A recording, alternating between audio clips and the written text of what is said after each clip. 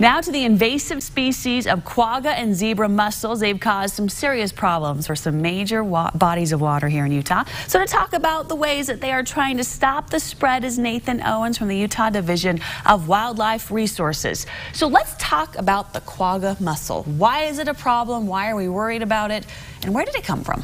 Good question. It originally came from Eurasia. It was brought over to the United States by a transoceanic ship that brought in some ballast water, introduced it to the Great Lakes, finally, over the course of a couple decades, made its way west, showed up in Lake Mead in 2007, and that's when all the western states became aware that this was a problem on their doorstep, and we needed to rally and put together some watercraft inspection and decontamination programs. And it's bad. It hurts boats, it hurts the water. Kind of talk about the problems that these seemingly innocent guys cause. Yeah, they're pretty spectacular, actually. They're about the size of your thumbnail. They're an invasive mollusk.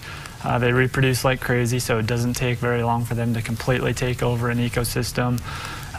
They degrade water quality, they damage boats and equipment, but probably most significant to Utah is the fact that they're famous for clogging water infrastructure and damaging that infrastructure. Which is very expensive and hard to maintain. It is, so yeah. We don't want these things causing the problem. So what are you and your team doing across the state of Utah to stop the spread? And are these quagga mussels in some of our bodies of water currently? So quagga mussels in Utah are only presently in Lake Powell. Okay. They've been in Lake Powell since about 2013. We run a statewide watercraft inspection and decontamination program, just making sure that those boats being transported from one water to another are clean before they launch in that water body, since quagga mussels are primarily transported by watercraft. And so you do that with inspection stations. So let's talk about, if I've got my boat, I'm towing it, I've been to Lake Powell, let's say I'm going to Willard Bay, what will I experience when I get to one of these inspection spots?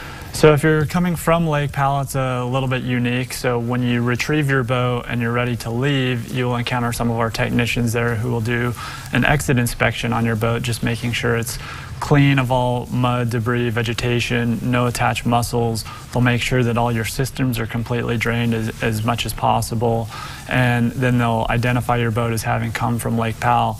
That way, when you show up at Willard Bay, they can make sure that, again, your watercraft is clean. If there is still a risk based on additional water or such, they can do a hot water decontamination on your boat, which is essentially an exterior hot water wash and then flushing all of your internal systems with hot water as well. So they'll help you. If you get there and you've not done this, there'll be people on site who will make sure that you do it correctly and help you out. Absolutely, yeah. And what happens if someone is not being very patient and they're just so excited to get on the water and they don't stop and cooperate with this? There could be some ramifications with that as well. There could be. If they fail to stop at a mandatory inspection station, it is a Class B misdemeanor.